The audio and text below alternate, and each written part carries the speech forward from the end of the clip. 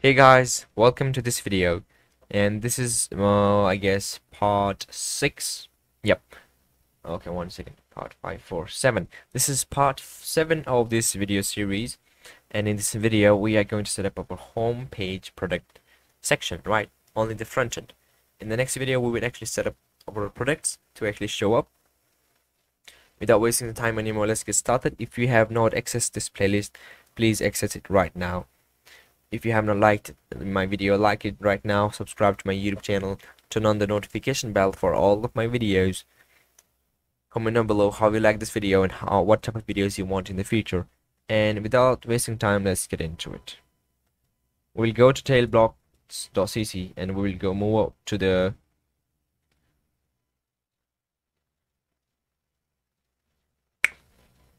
e-commerce section, and we will click on this one, on the first one. Okay, so here you can see we have this stuff. We have these category, the thing like that. We have the price, we have the thumbnails, and it all looks pretty okay. Okay, let's just click copy, go to JSX, go to HTML and to JSX converter. Okay, just copy all of your JSX, go back here, close it, close this one also, close it also. We'll go to index.jsx, JavaScript. Here let's keep it JavaScript because we will be using few JavaScript things in here, so it's not going to be much of a considered as a JSX only component. So what's the issue on making it JSX? So basically it will just mostly read the, if you're doing something in the React itself, it will really much ignore JavaScript array functions, stuff like that. So that's why I just keep it JS for now. So what we are going to do here, we're just going to say, okay, 1 minute. Okay, so we're going to go in the index.js file. Here we will paste the code. Okay, we have a lot of dummy things right there. Let's do yarn dev to actually see how the things are going. Refresh. Okay, good. So this is how our website is looking for now. Okay, and this all is mobile responsive, if you may ask that thing also. You can see it all fits good. Okay, except this thing. What we can do to fix that one, we will go back to the navbar. Here we will add another thing called as a home. It'll take us to the home page, right? So if now I do this, okay, now it looks good, right? It kind of fits in the middle. So yeah, it's not bad. Okay, good. So we don't want a lot of them, a lot of these cards like that, because they will be still pretty fine when we do this like that. What we are going to do, we just get rid of all of them. Let's keep one or two.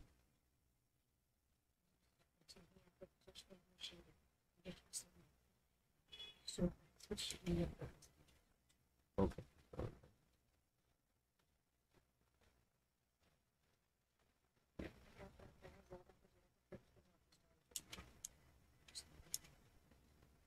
Okay, so there we go. Now we should see only two of them. Shooting star category. There we go. This is the title.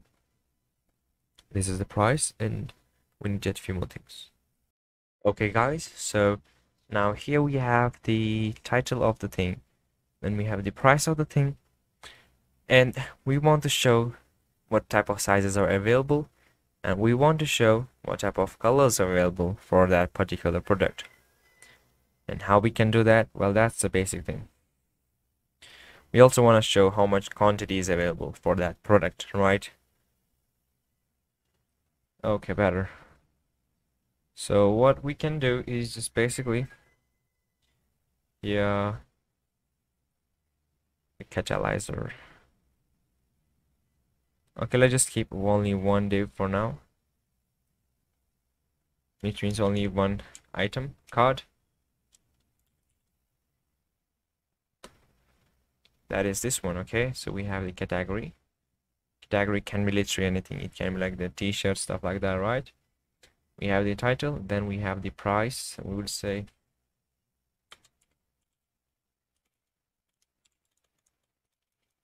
okay, let's have a div. Inside this div, what we want to have multiple span tags, right?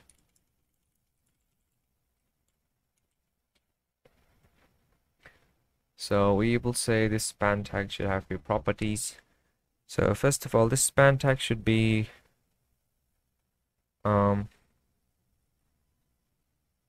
let's go to tail blocks.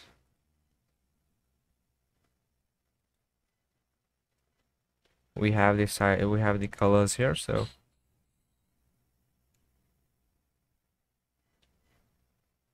we can right click there. We have the button, right? Just like a button. Just copy the element other than just making button. It will just, show it, yeah, this thing is available, right? If we go back here, we'll just say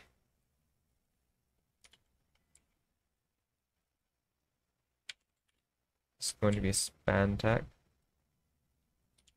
You refresh, okay, this is something class name.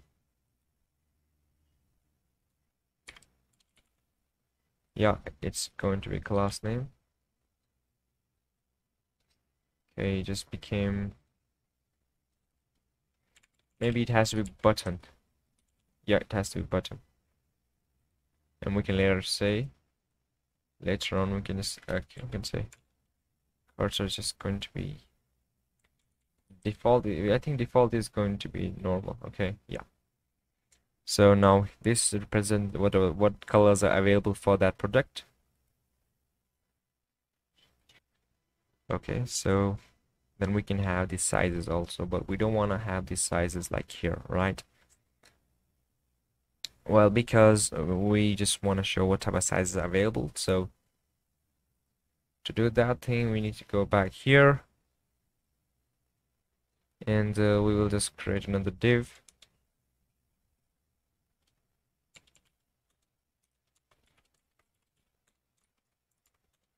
And we will just say create a span tag.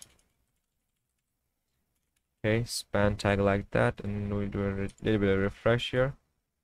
Okay, there must be span tag somewhere. Button type attribute has not been set. Oh, type attribute for the button, right? Maybe we make it like as a div itself, rather than just saying button.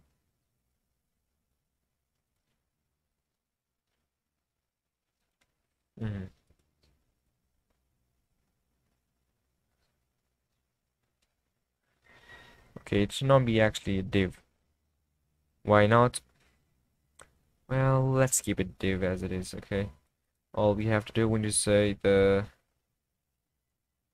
parent of this div should have a class name of flex. So that when we add multiple of them, they should be in a row. Flex row is by default the property. In here, what we want to say, we want to say let the width be 18 pixel, let the height be 18, let the color be black.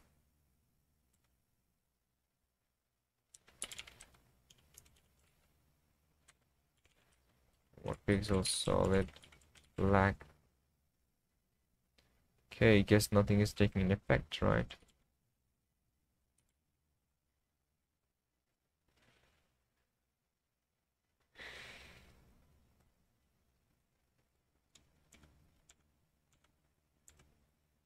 Okay, we need to define some height for this one. Once the height is 18 pixel.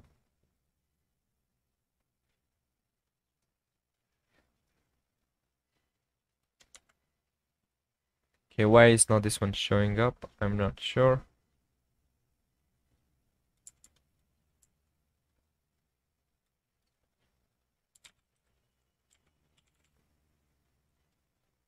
Background is going to be black, but they're not just showing that thing, right? Well, we need to figure out that thing also. We're giving some height to the div. Inside the div, we have this span tag. How about if it is just a div? Okay, then it's showing up, right? Well, let it be the way it is.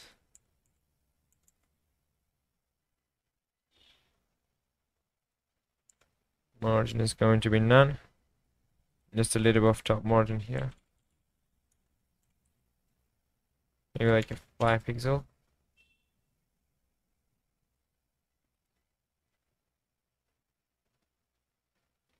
Okay, and we need a little bit of border radius of like maybe 20 pixel.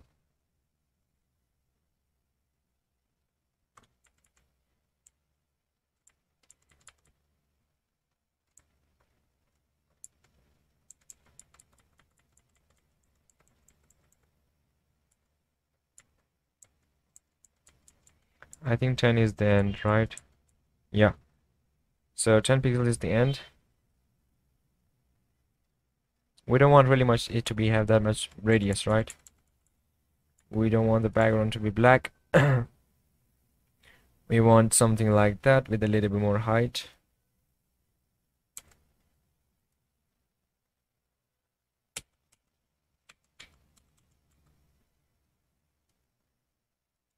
Maybe we just copy this thing, go back here.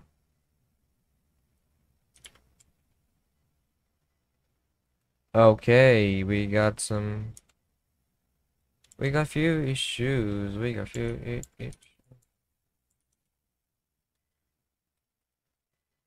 The issue is we need to convert all of them into a J6.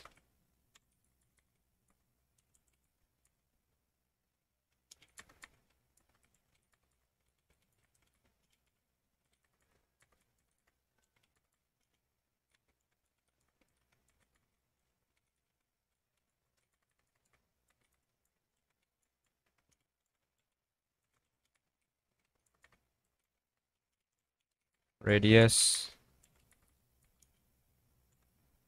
Okay, good. Maybe we give it name of S, which means S size. Whatever for refresh. Okay, style is having style margin, right? Okay, this one.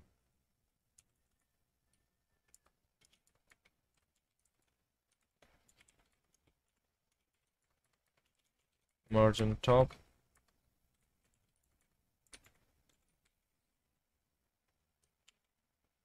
S. Well, wasn't what we expected it to be, right?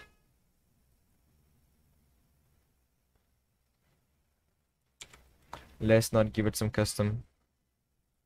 Alright, like that. Let's say text align should be center. So no custom height other than say text align center. Shows up like that. Maybe we can decrease the height from being 19 pixels or something more like maybe 15 pixels should do it. Okay, we can have a little bit margin on the below bottom also, so we can just say margin is 5 pixel, 0 pixel, between 5 pixel on the top and bottom and a 0 pixel. Okay, what happened?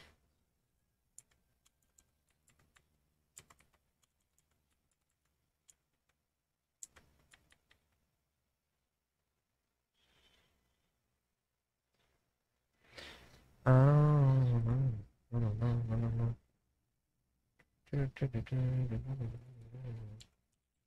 If I call this span, it just goes like that, right?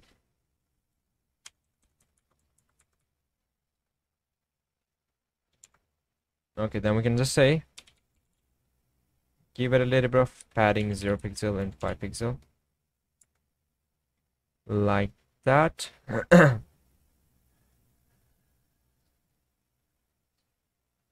5 pixels should do it. Maybe 6 pixels, right? 6 pixel padding. Make it a span tag. Okay, we'll make it a span tag and we'll just say, other than saying width,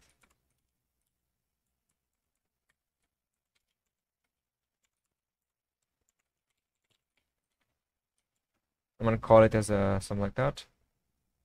Good.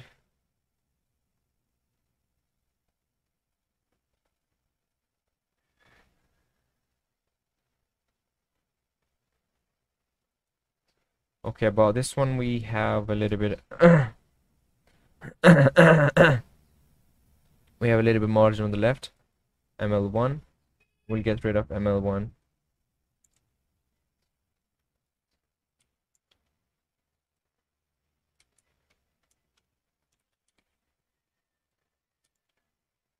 Okay, feels good to me.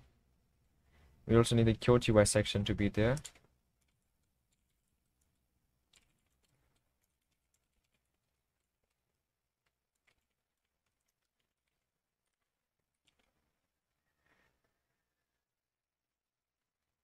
Okay, we can keep it down. Shouldn't be bad, right? I mean, yeah, it doesn't look bad. Can maybe just put this one also here. Okay, it really doesn't change anything, but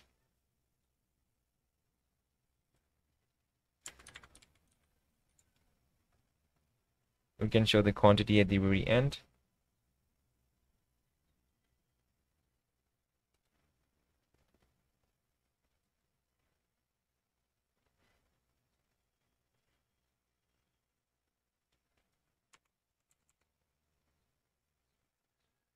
Can margin like 7. 7 margin is pretty fine. Okay, good, good, good, good. 7 margin looks pretty cool, right? So yeah, we pretty much set it up for this one, right?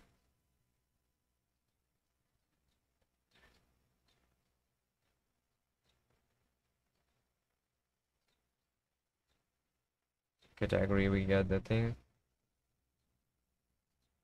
And now we need to add a little bit of border. So we can just say, where's our main thing? Where's our main thing?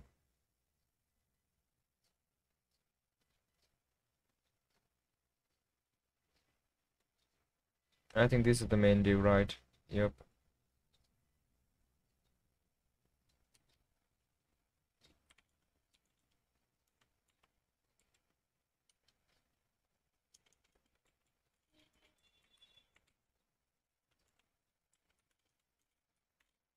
Mm, we'll say border shadow.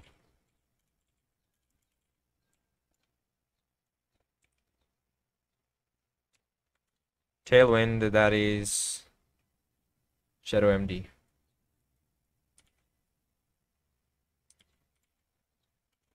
Okay, I knew it before. Yeah, it gives this avocado a little bit of shadow kind of thing, you know, just to make it a little bit more outstanding. We can also give it a little bit of radius, maybe. What if I say rounded? Yeah, it got some like round radius, a little bit on the edge, right?